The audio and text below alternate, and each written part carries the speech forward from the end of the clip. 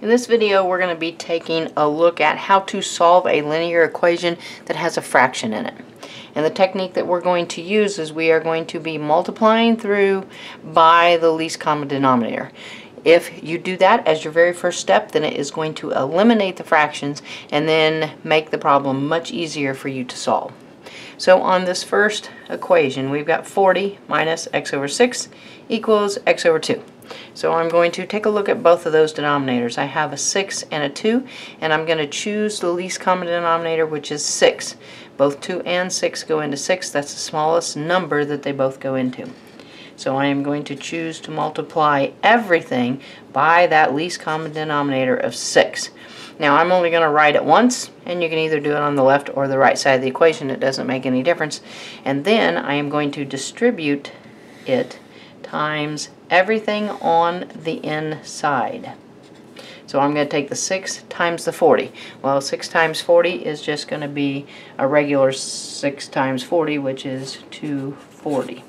Alright, and then the minus. Now, when I take the 6 times the x over 6, this 6 is in the numerator, this 6 is in the denominator, so they're going to cross out, and the only thing that I'm going to be left with is the x. And then in this last one, x over 2 times 6.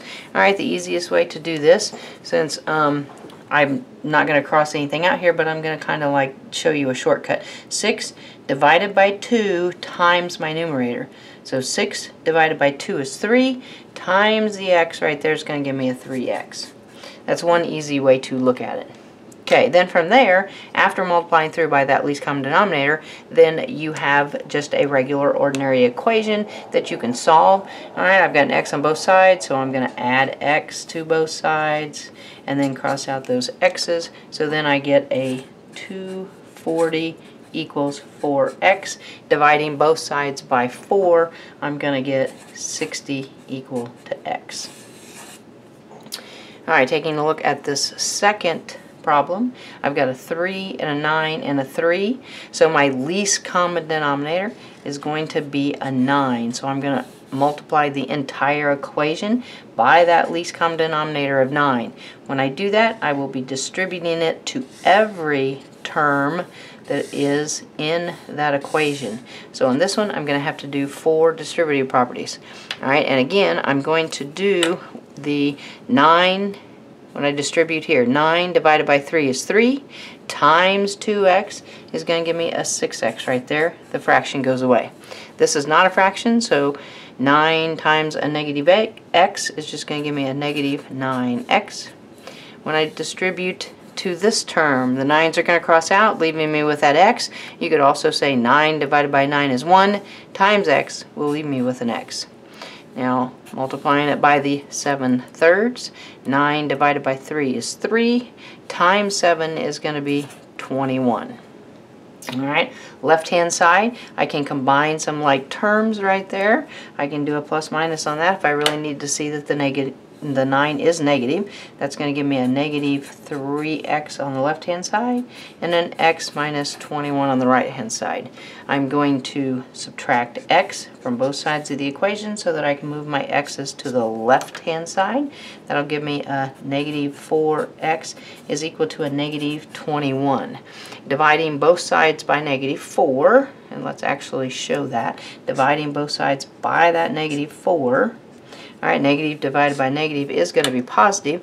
21 over 4, I don't have to go to a decimal right there. We can just consider this as a fraction and go into a mixed number. 4 goes into 21 5 times with 1 left over. So 5 and 1/4. Alright, that way you don't have to go to a decimal and you don't have to decide how you're going to round it. Just turn that into a mixed number. Alright, doing 2 more examples. This time now we're going to take a look at those linear equations, but my numerators are going to involve some binomial terms as opposed to just single terms. Alright, so the process is still going to be the same. I'm going to go through here, I'm going to take a look at all of my denominators. I've got a 7 and a 3, so my least common denominator is going to be a 21. So I'm going to again distribute that to each of the terms on the inside. Alright, now on this one right here, Alright, I do need to realize that this is going to be a binomial. So it might be a good idea to go ahead and put a set of parentheses around that so that we don't forget that that x minus 15 really is a binomial. Alright, now when I go to distribute the 21 to the x over 3, I can do 21 divided by 3 is 7 times the x on top. It's going to get me a 7x. 21 times the 1, just regular numbers there, so I've got a 21.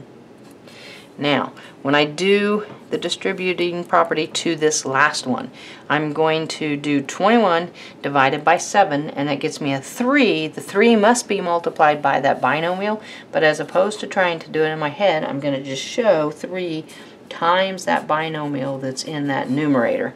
That way I'm going to not mess up this distributive property, which must occur because that x minus 15 is definitely a binomial.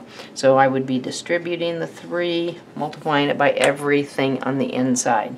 So my next line would look like a 7x is equal to 21 plus 3 times x, 3x, 3 times 15 will be 45. Combining some like terms over here on the right hand side, I've got a 21 minus 45. That should be a negative 24. So 7x equals, keeping that 3x, and then minus 24. Last step there, subtracting 3x from both sides of the equation. The 3x minus 3x is going to go away, leaving me with a 4x equal to a negative 24. And then dividing both sides by that 4, I'll get an x equal to a negative 6. Alright, the trick here being that numerator being a binomial. Okay. Now, on the last one, again, I have binomials in 2 different locations in my numerator, so I will add that set of parentheses to both of them, just so that I remember that they are binomials. And then this one, even a little bit more tricky because it's got that negative in there, so when you do the distributive property, you're definitely going to want to remember that that leading coefficient there is going to be negative. So, again, coming up with the least common denominator, I've got a 3 and a 5. So 3 times 5, least common denominator is going to be a 15. After multiplying through by that least common denominator, all of your fractions should be gone at that point. So 15 times the first term, 15 times the second one, and 15 times that third one. Okay, doing it like we have been doing it. 15 divided by 5 gives me a 3 times whatever's in the numerator. So I'm going to write the 3 down and then times what that numerator is. 15 times the 4, 4 is an ordinary number, so I'll have a 60 right there. Now I'm going to have a minus right here. That minus sign comes down. 15 divided by 3 gives me a 5 times the numerator. So 5 times the numerator of x plus 5. Alright, in every one of these, as soon as you multiply through by that least common denominator, the fractions go away, which is what we are wanting to do. Now, just a suggestion right here, a lot of people will make the mistake, they'll do 5 times x, maybe even forget to distribute the 5 to that 5 over there. Alright, but this, you've got to recognize, is a negative 5. Okay, you could do a plus minus to help you, alright, but just know that when you distribute right there, it's got to be a negative 5 times 5. Alright, so coming down here, let's do some distributive property. We'll distribute the 3, all in the same step as we distribute the negative 5. So 3 times x, 3x, 3 times 2, 6. The 60 is going to stay because I'm not doing anything with that, plus negative 5x, and plus a negative 25. You could do minus on both of those as well. It doesn't make any difference how you're going to do that. Let's go ahead and combine some like terms. We've got a 60 and a negative 25 on the right. Putting those two together, I should end up with 35 over there. So 3x plus 6 equals, let's write that as a negative 5x, and then a plus 35. Now at this point I usually do everything all in the same step, showing what we'll do it with 2 different colors here. I know I need to add 5x to both sides so that minus 5x plus 5x goes away. So I'll do that in one color. And then I also go ahead and subtract 6 in the same step. So subtract 6 there, 6 minus 6 is going to go away. Subtract 6 over here. Putting these two together, I'll get an 8x. and then subtracting those over there, I get a 29. Here again, when we divide both sides of the equation by 8, alright, no need to put this into a decimal, because then how are you going to round? So you might as well just treat this as an improper fraction and turn it into a mixed number. So in other words, 8 goes into 29 3 times with 5 left over. So 3 5/8. Alright, so just 4 nice little linear equations that have fractions in them, and using that technique of multiplying through by the least common denominator in order to eliminate the fractions.